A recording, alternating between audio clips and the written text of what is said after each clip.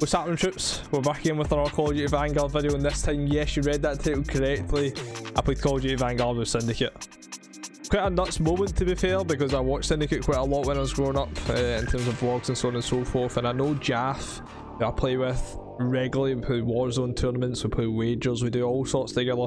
Jaff's really good friends with Tom, he has been for quite some time now, and it just so happens the stars kind of aligned on Monday. I hopped on at a time in which they were needing a player, we hopped in, we had some fun, we played for over 5 hours together. A lot of highlights will be popping up kind of throughout this video of, you know, what the kind of games were like, man, what kind of fun we were having, what kind of jokes were flowing. It was actually just like, overall, man, probably one of the better streams that I've had since coming into Vanguard. And yeah, man, vibes were coursing with some laugh, and it's been awesome, man. The journey of, you know, Warzone, all my previous videos that you would have seen, playing with a lot of professional athletes, footballers, top tier content creators, players like Sprat, for example, that I watched numerous times growing up, man, you know, and it's really fun, man, really fun. The opportunities that present themselves at the moment, it's sick, and I'm just so damn excited for the future, man. Call of Duty, my business YN, all the other projects I've got in the works, man. I'm just addicted to that creative aspect of, you know, building something, falling in love with the process. It's just a crazy time, troops. But yeah, enjoy the highlights, troops. Have an awesome day. I just said troops twice, I know. Leave a like, drop a comment, and subscribe if you haven't already, guys. Alright, peace. You thought you were getting rid of me, yeah? Absolutely not happening, troops. Decided to use this highlights video as you kind of be hearing myself, Jaff and Tom kind of in the background, kind of droning in and out here or there, just based on what the highlight is, if it's funny, if it's jokey, or if it's just genuine smoke. We're gonna hear me speaking over the top of it.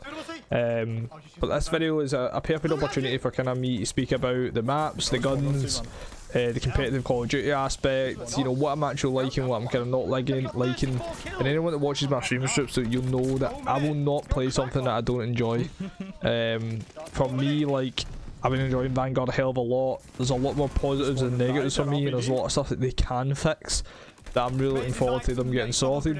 And to be honest, anyone that's watched my streams previously as well, man, you know, I'm extremely positive. My levels of mental resilience are incredibly high, and like I said, I'll not play a game that I do not enjoy, man. So just know that anything that's coming out is from a genuine, you know, place. It's something that I genuinely believe when I'm saying. And I believe that we've got a really good game here, man. We've got a really good game, and if they can kind of make sure that people don't lose interest on it, because there's not really what they're lacking is that kind of grind, man. You know, like, you can do the camos grind and so on and so forth, but there's only so much that you can really grind for. They need a ranked play system, you know, they need something to capture the audience from a competitive and from a multiplayer aspect. And actually seem Courage, which I'll have pop up on the screen at some point. Courage put up a tweet, a late night thought or an early morning thought, whatever it was, and it was about how they should have a rule set prepared for when the, you know, before the game drops, so that they can get ranked play introduced straight away, they can get the COD League started, just so they can get ahead of the game, because they do, man. Multiplayer is something that you can quickly lose interest in, just because of that lack of grinding aspect. Now, if we think back to Black Ops 2 days, you know, all the prestiges, being able to reset your prestige, having league play, you know, the master rank 1 league play grind was crazy, man. I remember I was an absolute hermit back in, you know, the summer of whatever year it was that Black Ops 2 was out, but I literally did not leave my house. Now, if they can capture that initial interest, because I tell you what, troops, you know, Friday to Sunday I streamed and created content and played for over 40 hours. 40 hours. Like, that's serious, man, especially just on multiplayer. Just on, I don't even think we played wagers, to be honest. Might have played wagers on Sunday, had some fun on Sunday with that, but and maybe some tourneys here or there, man. But majority of it was just public matches. Like, I've not done that for years, man. You know, Cold War, that was out the window in a very short space of time. I was back to Warzone within, you know, less than a week.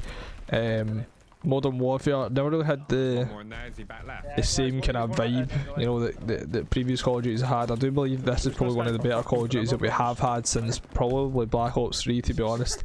And they've got so many positives, man. They just need to capture that initial interest. Because I've heard people pushing through, you know, some hard times in Call of Duty now. A lot of people, what they'll usually do if they're playing shit, or if they're not dropping high kill games, or if they're getting smoked, they'll put the, you know, the game out the window, and that'll be it written off, man. But I've heard people, especially in my stream, man, my community, powering through that initial learning curve. That will not happen if people do not enjoy the game.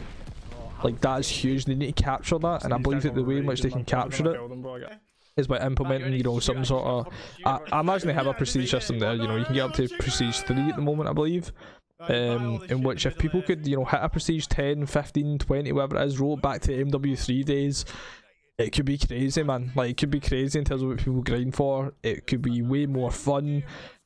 And if they capture that even further by a league play system, a ranked play system similar to Black Ops 2, endless possibilities, Shoops, endless. But now let's talk a wee bit more about the guns. Guns, they need a little balancing. You know, the damage magazines are a bit ridiculous here or there, the STG one specifically. The MP40 kills incredibly quickly, Type 100 kills incredibly quickly. The NZ41, the base damage of that gun's really good, like really good. It's a bit ridiculous, to be honest. Maybe if they nerf that a little bit. And from there, I believe they'll probably balance quite a lot of guns. The bar as well, actually, sorry, the bar. The bar is a gun at the moment that is currently banned in competitive Call of Duty as well. But STG, if you take the damage magazines out, the MP40, maybe a wee tweak. You know, the Type 100, the NZ41 tweaks as well. Maybe Type 100 quite a harder nerf, maybe. If they just kind of have it similar to the Scorpion for Black Ops 2, if anyone remembers that, they could, you know, it could have endless possibilities how fun that gun would be using.